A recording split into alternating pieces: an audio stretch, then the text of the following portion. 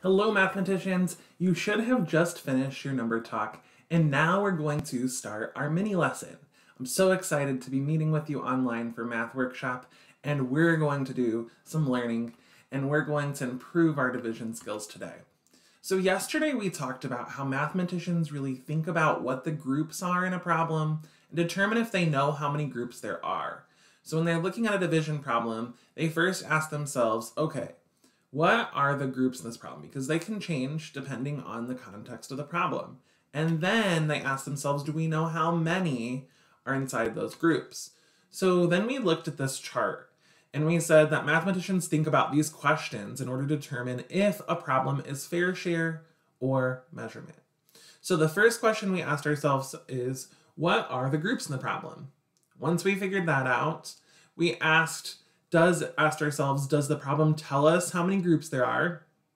And if the answer was yes, then it was a fair share type of problem.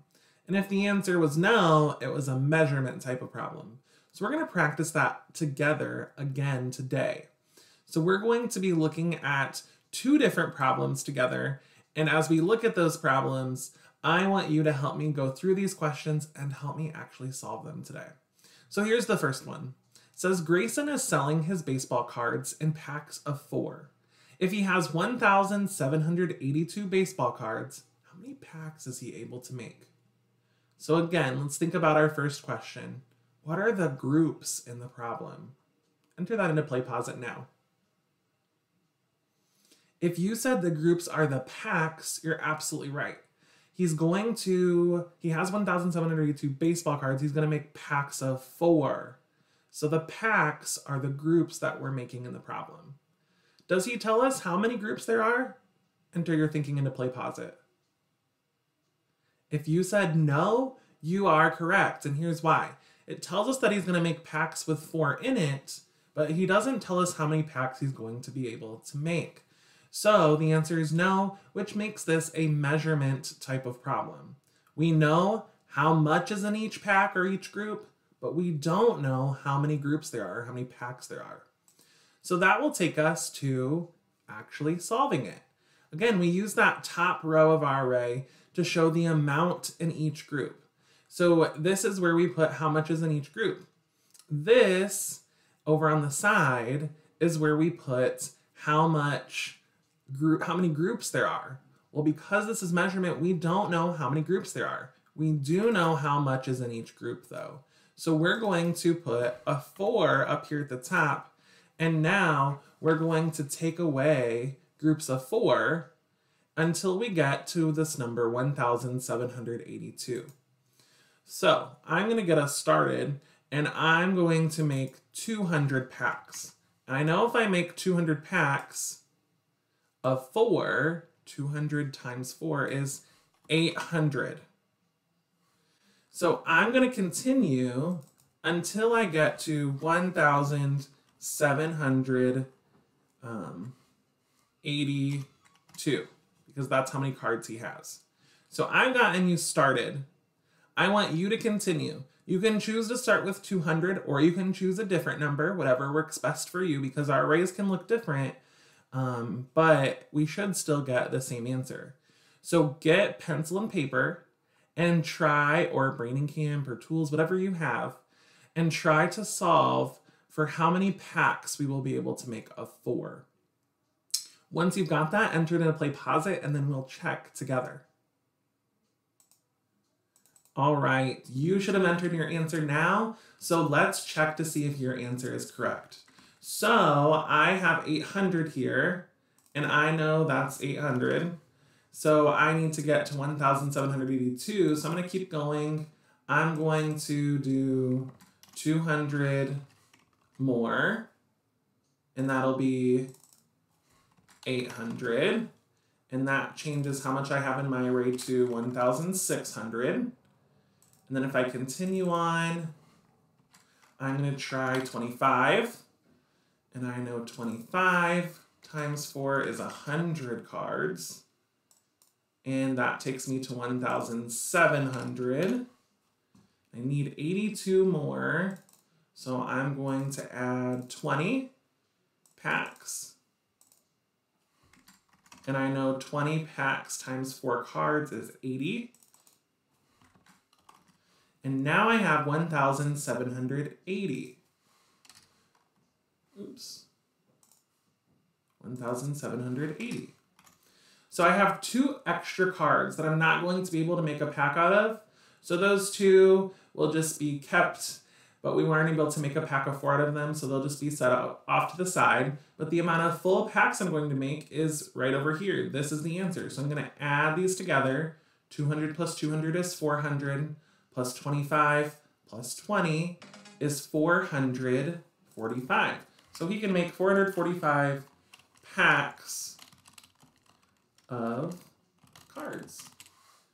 And that is the answer. If you got that correct, congratulations. If not, go back and think about what might have gone wrong and try to fix it. We're going to try one more together today for mini lesson. The next one we have says,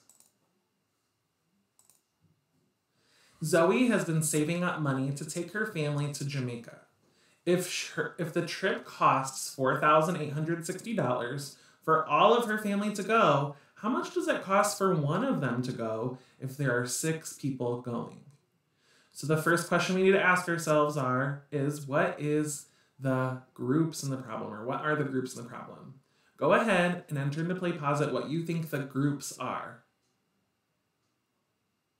All right, if you said people, you are correct. Awesome job. I'm proud of you. If not, it is people, because we know that we have the cost and there's people going, and we want to know how much it costs for one person to go. So we're going to take those 6 people and divide the money evenly among them. Do we know, does the problem tell us how many groups there are? What do you think? Enter that into PlayPosit. If you said yes, you're correct, because it tells us exactly how many people. There are 6 people. Because we said yes, this is a fair share problem. So let's go ahead and start solving it. Remember, we need to get 4,862 inside of our array. And this time, we know the amount of groups. There's 6 people, but we don't know the amount in each group. So our answer is going to be here, and we're going to put our people here. So I've got my 6 people, and I'm going to erase this here so that we've got some room to work. All right, so there's my 6 people, and I'm going to start by putting $500 in each group. So if I do that, I'm going to have $500 for the first person. That's the cost. Oops. So each person right now is paying $500 for the trip. If I add all those 500s together, I have 500, then 1,000, 1,500, 2,000, 2,500, 3,000. So right now I have 3,000 in my array. I want you to continue. You can start where I have started and use 500, or you can choose another way to start and continue. Try to solve and figure out how much one person is going to pay it would cost for them to go on this trip. Go ahead and continue that using a tool, using Braiding Camp, using anything that you have available to you, and enter your answer into PlayPosit, and then we'll check together once you've done that. All right, you should have entered something into PlayPosit now, and we're going to continue on so you can check your thinking. So I know that's 3,000. I'm going to put $300 more into each group. And if I do that,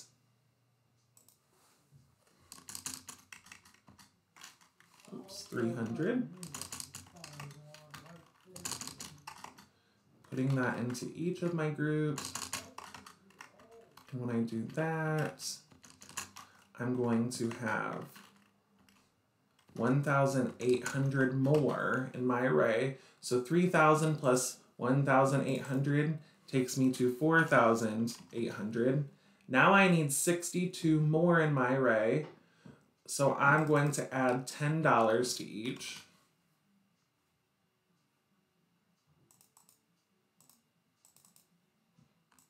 So now I'm putting $10.